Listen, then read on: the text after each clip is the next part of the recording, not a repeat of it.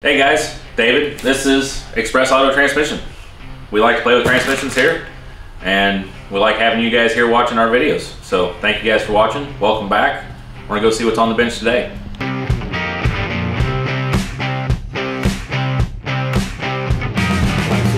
This is the 456 hub. This is the shaft. The idea behind that is to get as much oil to the fourth clutch as quick as you possibly can. And we've got a beautiful vacuum.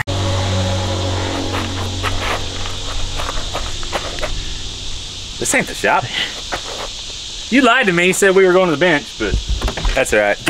Guys, we're gonna do something different because, well, we're always in there. I don't know if you can see by my squinting eyes and how bright it is, but it is nice outside. So we got this Chevrolet Silverado in here, 94 model.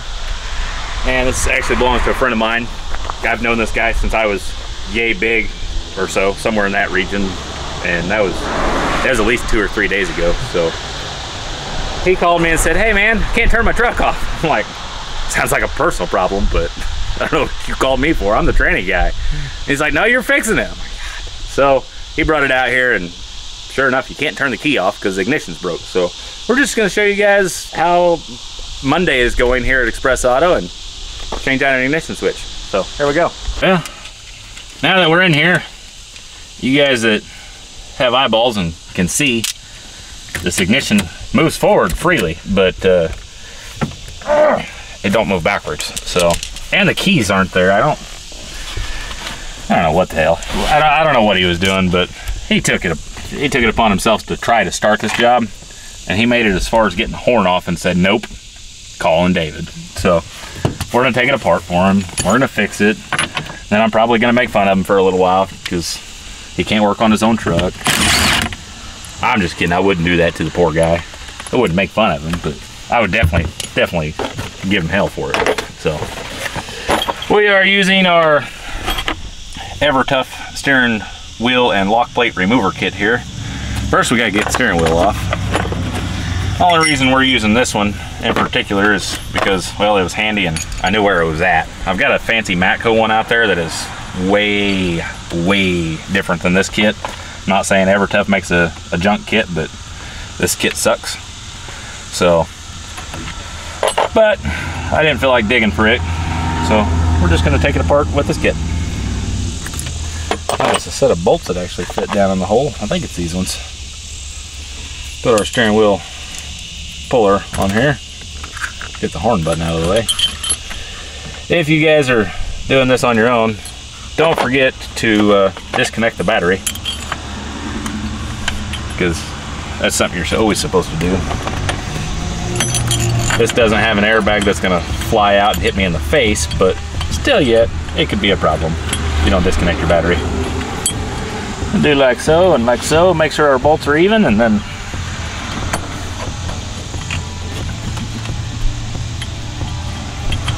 I'm thinking while we got this thing off here, we're gonna modify it for this gentleman. He's 65 or so years old and likes to play golf and stuff. I think he needs a chain link steering wheel put on here before it leaves, but I don't know. We'll see if we've got one laying around the shop we can afford to give away. Maybe put a quick link steering wheel on here.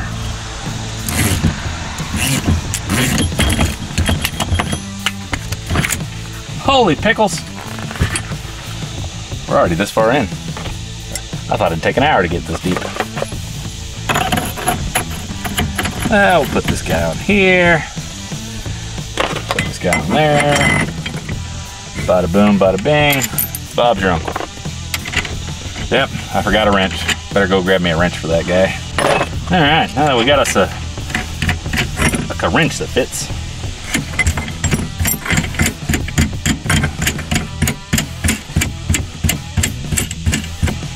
That dude ran down there. Like a soul. Just weld the wrench on there, make that the steering wheel. That's a good idea. Yep. I like that. Just give him a permanent wheel. Now I gotta get this little wire ring off.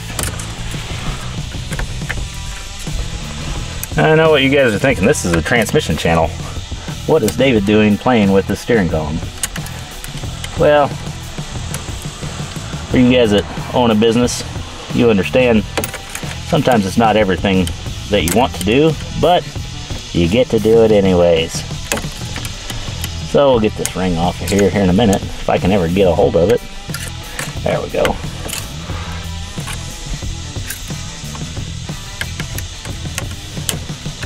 Well, I said there we go. I don't know why. I fight this ring every time.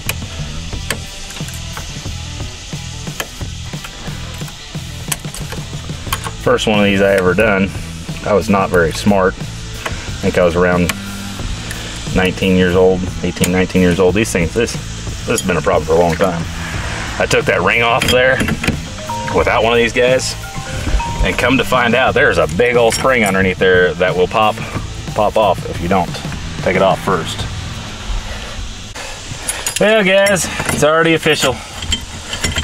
I got ahead of myself again. I forgot to take that outside ring off, so we got to take this ring off of here, because you have to have this ring off to get that ring off, which just seems like a redundancy in my opinion, but this is why we don't do this every day. We work on transmissions like cool kids. But that's all right. We'll still save the day. All right. Oh no! So we've got our snap ring, got our inner ring, we have our outer ring, we have our horn. All right, now we're getting down to where we can actually do some stuff. Let's take this turn signal hazard combination switch. We're going to take it loose, pull our screw out of the hazard button, like so. There's a spring in there, we don't want to lose any of that. We're going to take the return arm off, because we don't need it returning while we're trying to do our job here. I'll lay that to the side. Now, I'm going to get some screws out of here. 1, 2, and number 3.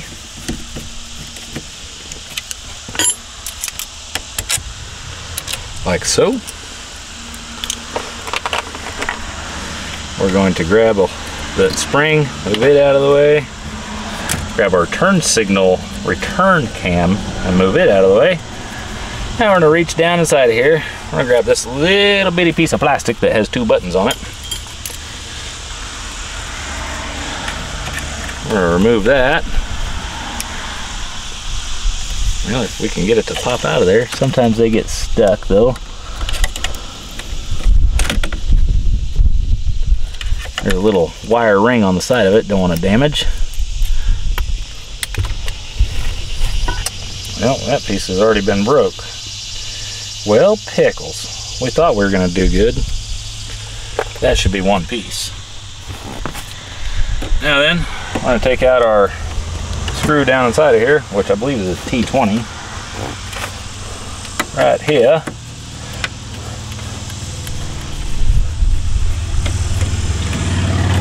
That is your guide screw. And there's the ignition.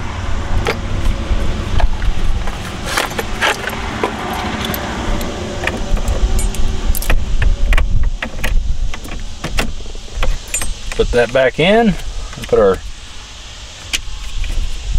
safety screw in there to keep the ignition from coming back out. If you guys really want to mess with somebody, you leave that screw out and then they can just take their ignition out anytime they want. By golly, look at that work now. This guy's going to be living the high life. Be able to take his keys out. Alright, let's reassemble. Alright, so we got this little guy here that's broke, which is definitely not good. We are going to see if we can't find a solution for this real quick, guys, and we'll be right back to stick this thing back together.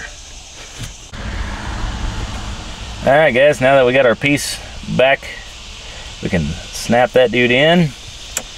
I say we can snap it in. Is that right? Yeah, that's right. Oh, dude inside there needs a little piece down there that I think lifts. That piece there, yeah, it lifts up. Okay, just making sure.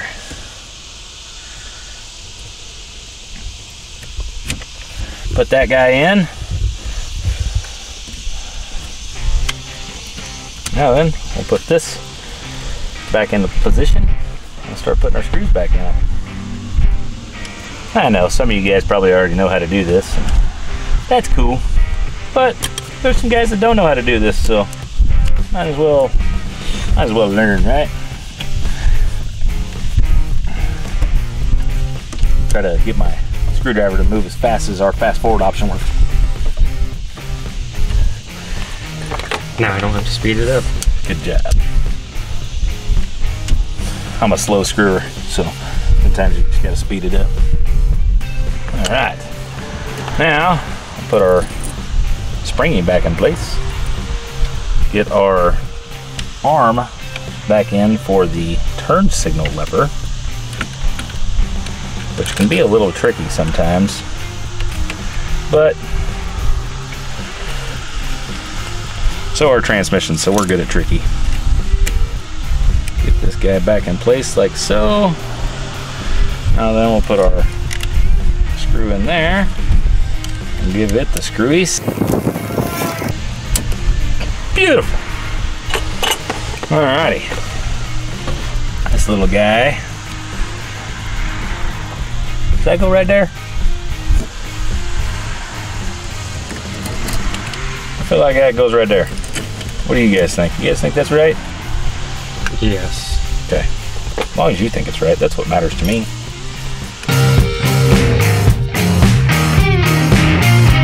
Now we're cooking with peanut butter.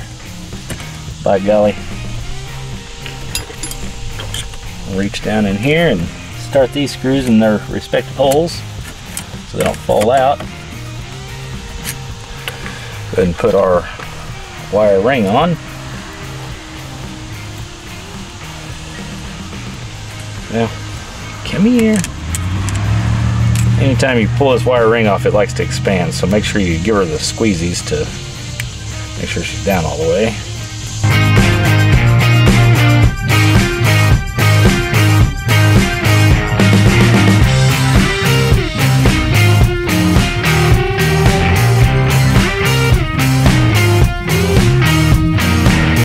Time to get the torque wrench. If you guys are going to do this, don't use one of these guys. Go grab you a torque wrench. It's the right way to do it. Now we've got our nut torqued. We're going to put in the last retainer. And for you guys that are wondering what this little horseshoe dude is for, this is actually a safety the GM used in the event that that nut does back off. This is supposed to keep the steering wheel from coming off. If it does, cool. If it doesn't, it wouldn't surprise me.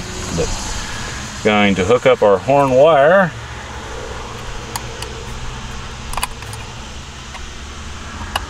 Like so. I'm gonna get her back in position and snap her on.